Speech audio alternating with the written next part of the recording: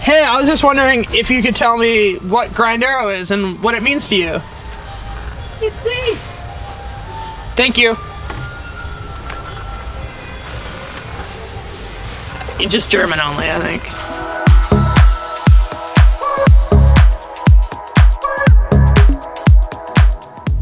Hey, I'm Miranda Miller. I'm your host of this episode of SRAMtv. We're in Hellenthal, Germany for Grinduro.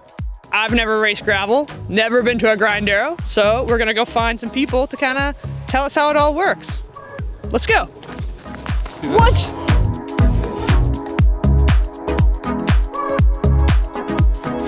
How many gravel events have you done in the past? My first ever gravel event was the Steamboat Springs Gravel in 2019. Then I had a 2-year hiatus, 3-year, and I did one last weekend, well a couple of weekends ago. I did the Rancho in Spain. It was going really well until the 130k mark where I punctured because I didn't have tubeless, and I didn't realise tubeless was a thing at gravel events. But I think this weekend I have tubeless, so for my third gravel event, I'm third time lucky, I'm feeling prepared. Whoa!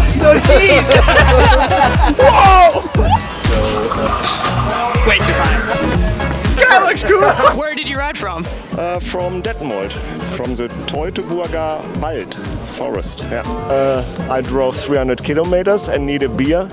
There it is. The man's got a beer. Hey. So I'm here with world champion, past world champion, who just opted out of the pro category. Can you fill me in on your mindset? Yeah, when I got the question, I just felt it was super intimidating because, yeah, I really did not know what to answer. It was the first time that I really had to answer that question after retiring, and I was like, well, no, technically no. And what brings you to Grinduro Germany? Well, the format. I've heard really good things about this format, and I was like, you know what? We're gonna try that out. So there's been a lot of talk around the pit that you are bringing the heat this weekend. What do you think about that?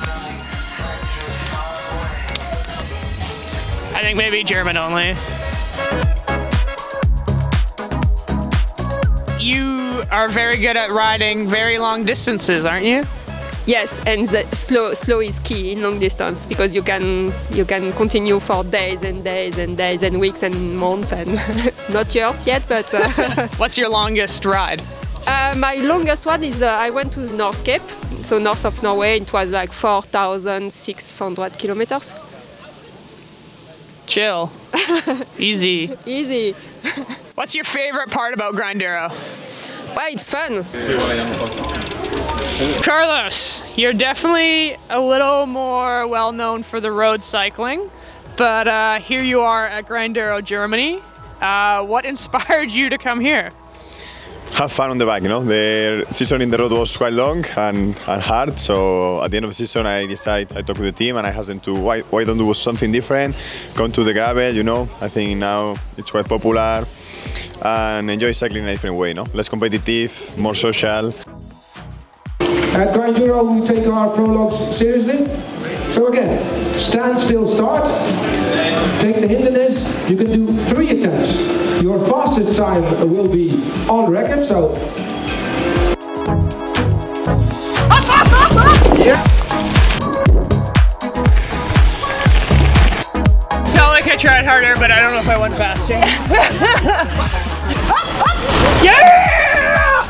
Yeah! Up, up, up! Go, go, go, go! It's too hard.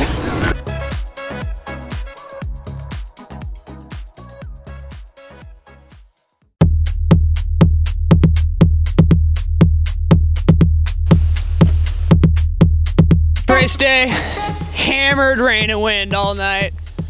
We're gonna go see if there's any casualties in the campsite. We came with the train all the way from Geneva to here, and then from the train station we rode here in the dark, but it was awesome. It was really nice. And you camped last night? Yeah, we we camped last night. I was staying alone in the car, in the tent, and I was really cold. Yeah. Yeah. How was your sleep last night? It was short, and I was scared actually because I heard a lot of rain coming down, and I was about to leave. But I said, come on, I can't leave now. Yeah. I live 1.5 hours away. I mean, You could have gone home. yeah, I could. That's why I said. A rain party. You got for me, Egyptian cutter. Pitter patter.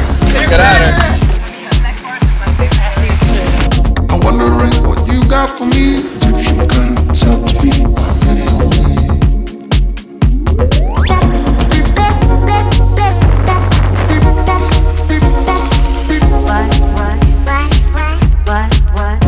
Come on.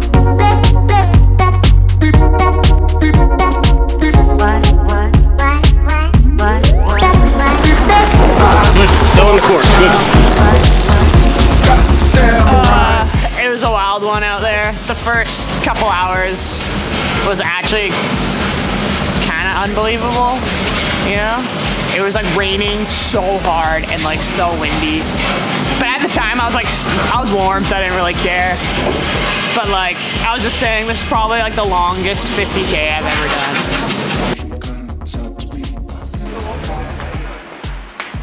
Yeah, it didn't help that I had a double puncture. But I think this weekend I have tubeless, so for my third gravel event, I'm third time lucky, I'm feeling prepared. I'm curious to see like the single track stuff, because if it's like grass with a little bit of, you know, gravel or whatever, then that's going to be pretty grippy. But if it's blown out and it's just like a mud chute like everything else is, I don't know how you're going to stop or turn. So anyways, it's sick.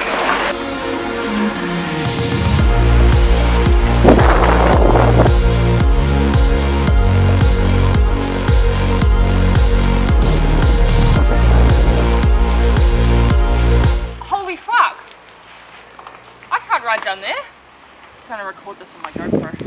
This could be our dying on camera.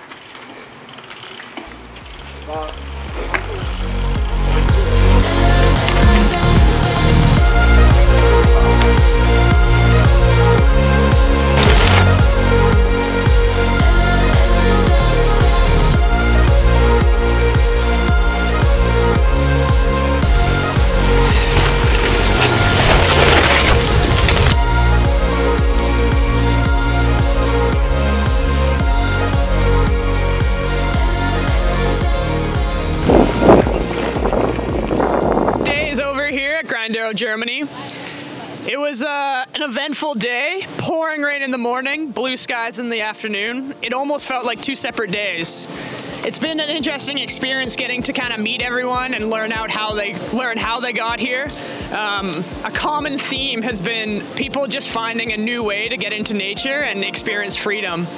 Let's go talk to some racers before this party gets started. So, Miles. Yeah. You race road bikes and gravel, and you're just getting into mountain biking. Yeah. You're a Cat 1 racer?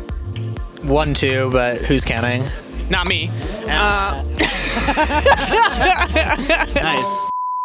I feel like it's a balance, especially at a race like this, of knowing, like setting your own goals for yourself about what you want to do and, you know, feel good, have fun, ride well. But obviously winning is contingent on how everybody else does as well. So I think it's kind of like this balance where you want to try to beat other people, but at the end of the day, if that doesn't go according to plan, or someone like Carlos Verona shows up and you're like, well, that's like world tour fitness. I'm never gonna have that, at least right now. You kind of have to manage expectations. So I think it's a tricky thing to do a little bit, but I think that it also forces you to maybe look at the day that you want to have and just feel good about the effort that you gave and how you rode your bike. What are your initial impressions of gravel in Europe? Is it lots of competition, or like crazy roads, or what stood out the most for you? I mean, what I'm happy with gravel is it's a race that I can compete. Like it's possible to win. Yeah. It's not like road racing, you know, in Europe. Like, so I'm happy with this. Like, that's a big impression for me. Like, it's a thing that I can win, so I'm happy with it. Yeah.